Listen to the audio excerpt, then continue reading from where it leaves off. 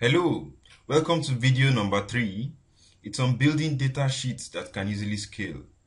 Oftentimes, I work on data that grow every month.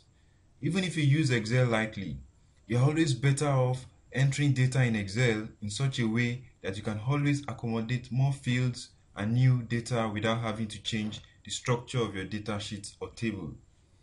Here are the tips for building a data sheet that can easily scale. Number 1. Only have one data sheet on a table. A data table is any table that you expect to grow over time. Having only one on a sheet lets you have access to all the rows and columns in that Excel sheet. For example, here's my employee biodata table. Now I have just one of this table in this Excel sheet. Let's look at another one. As you can see on this sheet, I have two different tables. I have my employee biodata table and I also have my sales report table. Definitely my employees will increase over time.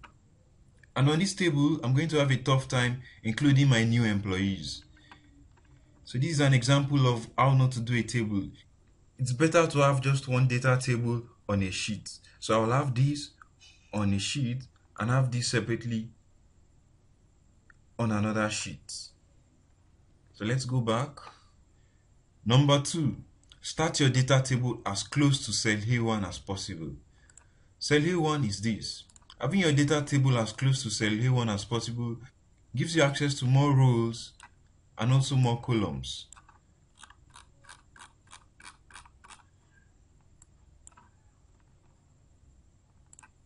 But in this, starting my table too far away from the cell A1 makes these two columns unusable for me.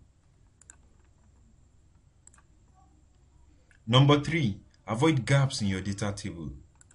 As you can see in this table, I have no gaps in my data table.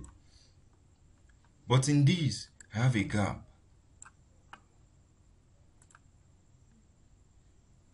Number 4, arrange fields such that the most important or basic fields come first. For example, in a HR employee biodata table, name should come first before contact address. Here you can see the first name and the last name are before the contact address. But in this example, the contact address comes first before the name. Number 5, have a field for every meaningful data. It is better to have separate fields for first name and last name than having one field hold both. As you can see here, I have a field for first name and a separate field for last name. But in this example, I have one field for both the first name and the last name. Number 6, avoid merging cells in a data table. Better to repeat cell entries than merge them. In this data table, I have no merged cells. Even though this date is common to all these entries, I didn't merge them. I repeated the entries. But in these, I have merged cells. And as a bonus, avoid hiding rows and columns in a data sheet. You will save yourself a lot of future headaches. Hiding rows and columns can be a source of formula errors.